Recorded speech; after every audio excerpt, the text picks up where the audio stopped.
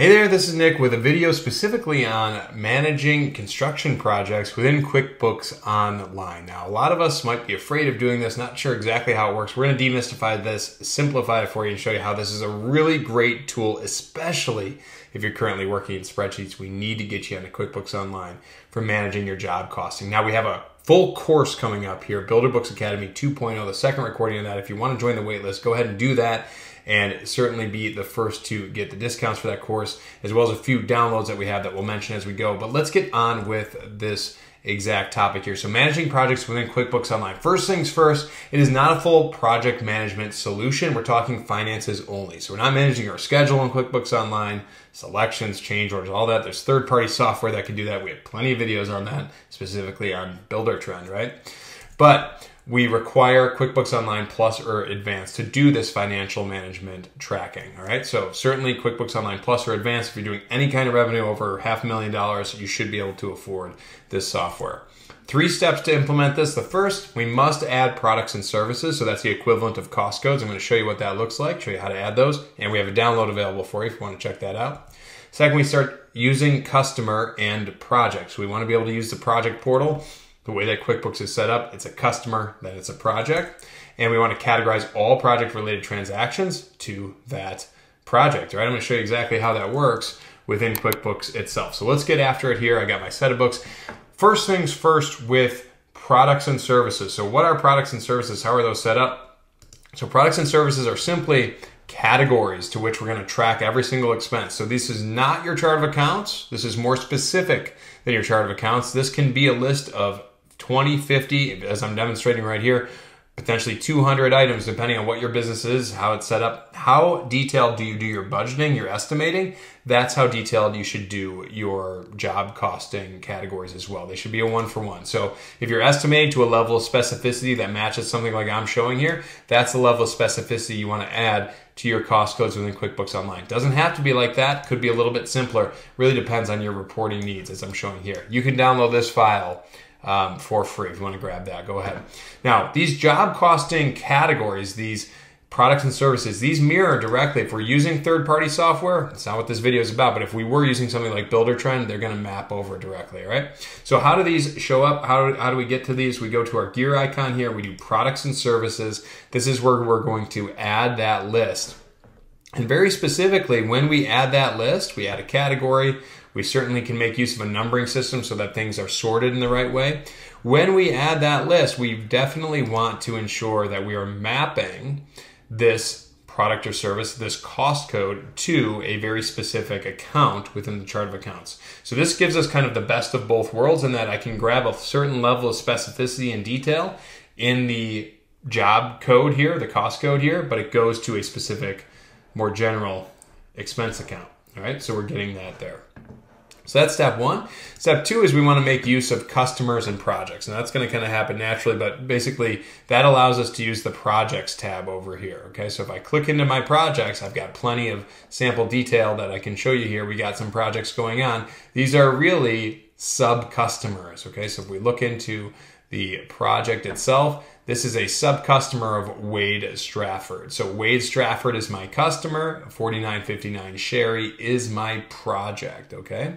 And it's only when we have those 2 things, products and services and projects, now we can start actually tracking expenses to those specific categories. So within your bank feed or manually or from Builder Trend, we're going to have transactions come in. And as those transactions come in, we want to take them and not use category here, but instead use product or service. And here indicate that this is framing material, okay, floor framing material, and specifically a project as well, okay? I'm going to leave that one blank and go to my reporting here. So now when we think about actually tracking the project, it's really simple. We set up job codes, cost codes, we set up projects, and then all we do is we track every transaction. So every invoice that goes out, every expense that gets incurred, we track it to that product and service, we track it to that project, and QuickBooks gives us a super nice, neat project management portal here, right? Now I say project management. Notice there's no schedule here, there's no to-dos, there's none of that. We're managing the financials of the project very specifically. So I'm getting this nice little look here about what projects I have going on. I can drill down into them. For example, 129 Mortis, I can drill down into it and see a little bit more detail. Here's my revenue. Here are my costs. Now, we have a couple different ways of tracking costs. One is the expenses, the transactions that we are incurring, the swiping of the credit card, the paying of bills. That's going to show up as cost of goods sold. Construction materials and subcontractors are the categories that I've established. You could have 1, you could have 5. You don't want to have 100 here. You want to keep it relatively simple, okay? Just a few, because again, we have the detail. I'm going to show you the detail in a second of the products and services. That's really useful. That's going to show up here. And then if you would like, you can also bring in hourly time. Some of you have internal resources like I have here. We set up our employees with an hourly job cost, not necessarily what we pay them in payroll, okay, but a job cost. And if we're using time tracking here, or if we're bringing in our time tracking from an external software, those hourly costs get calculated here. So here's my income, my costs, my profit for this project. Currently, I have no open invoices, no overdue invoices at the moment.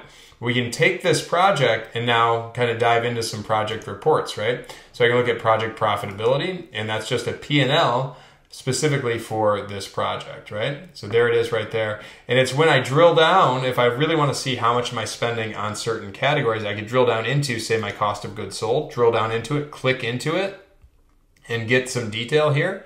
All right, instead of me showing it by, just account, construction materials, subcontractors, I can group by product/service, run that report, and I'm gaining quite a bit of clarity on what I'm spending in various different categories, okay? So notice we're kind of getting the best of both worlds. See how tight my profit and loss was? Construction materials, subcontractor costs, 2 categories. My P&L looks nice and tight, nice and neat, but I have the detail if I need it here. And this can be as far as we take it, meaning I get the report I need within QuickBooks. This looks great. But if I need to do some budgeting, I can maybe pull it out to some kind of external data source, or I can connect it with something like Builder-Trend, where I can really compare budget versus actual. QuickBooks Online Advanced, you should be able to do that as well there. I don't really demo in Advanced, at least not yet. It seems to be above most everybody's willingness to pay, so at the time being, I'm not even demoing in it, but it does have that capability. So we have some really cool reports for our projects there, right? Let me also show you, so I love to just go into the projects and just see my profitability kind of like this, and then we dive into them to see a little bit more detail. Let me dive into this one, and we can look at our transactions. We can look at our time activity as well. We have our project reports. We can do time activity by week, by month, etc. Project details, attachments. You can attach documents and stuff here. Again, I'm using Builder-Trend for it. For everything else, this is really specifically like the financials of the project. Let me show you another report. Most of the reports kind of exist just right here within, we get into the project, we do it that way. But QuickBooks gave us a new standard report, relatively new. If I go to my standard reports, under projects, project profitability summary, this is kind of a cool one that we could bring up. I've already customized that, so I'm going to bring up a customized version of that. So my project profitability summary here.